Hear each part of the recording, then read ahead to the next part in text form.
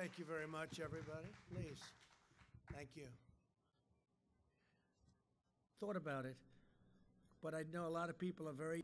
Can you tell us what you plan to do regarding sanctions against China for its pending actions against Hong Kong? And do you also intend to put restrictions on F&J visas for students and researchers coming into the United States from China? Your questions early. We're doing it now. We're doing something now. I think you'll find it very interesting, but I won't be talking about it today. I'll be talking about it over the next couple of days, Jen. Okay? Special that you mentioned on China, does that include sanctions, no, or does that? It's something you're going to be hearing about before the end of the week, very powerfully, I think. And Laura named a baby Carolina. Thank you very much, everybody. Thank you.